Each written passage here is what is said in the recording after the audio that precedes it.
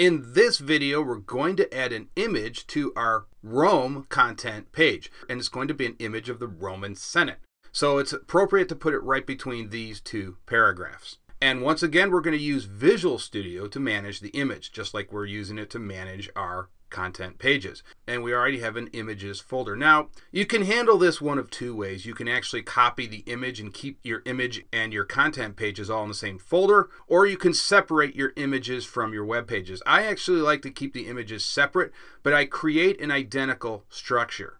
So actually this Rome.png, remember we were using that for our default content page. I don't usually put those in any folder if the image is on the default page. I just leave those in the root of the images folder. So let's go ahead and create a new folder, and we'll call this Rome.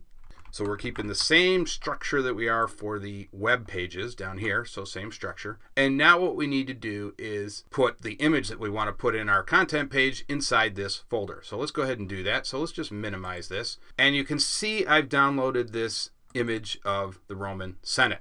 So this is what we want to put on our web page. Now I will provide a link in the description of this video if you want to download this exact image if you're following along. So let's close that out and let's open up our website folder. And if we go to our images folder, you can see the folder is there for us that we just created. And we'll just drag our image into here, and let's reopen Visual Studio. And as I said, you still have to drag the image into our Visual Studio web project because Visual Studio still doesn't know about it yet. So let's just do that now.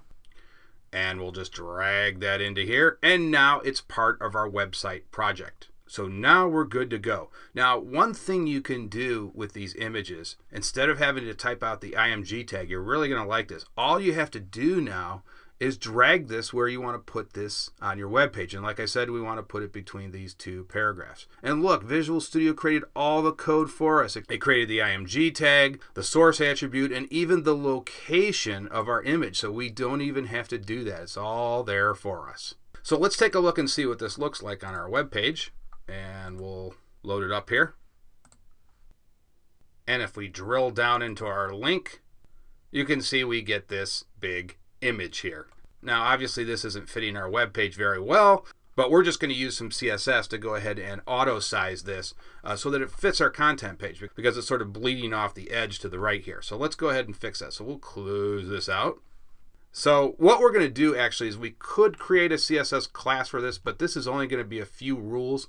And if it's only a few rules, I usually use inline CSS. And you'll remember, if you followed my CSS series, we use the style attribute to create inline CSS. So that's what we're going to do. We're going to specify style here.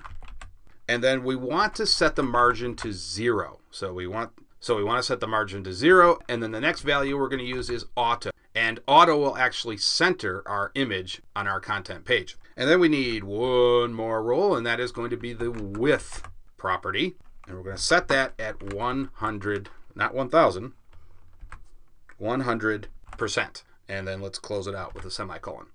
And what this does is it just expands it. No matter what the browser is sized at, it will expand this image to the edges of our main content panel. So it'll look really nice. So let's go ahead, and you know what? We'll probably need a few breaks here, a line break. So let's go ahead and copy and paste those down right here. And then let's go ahead and see what this looks like. And hopefully this looks a little bit better.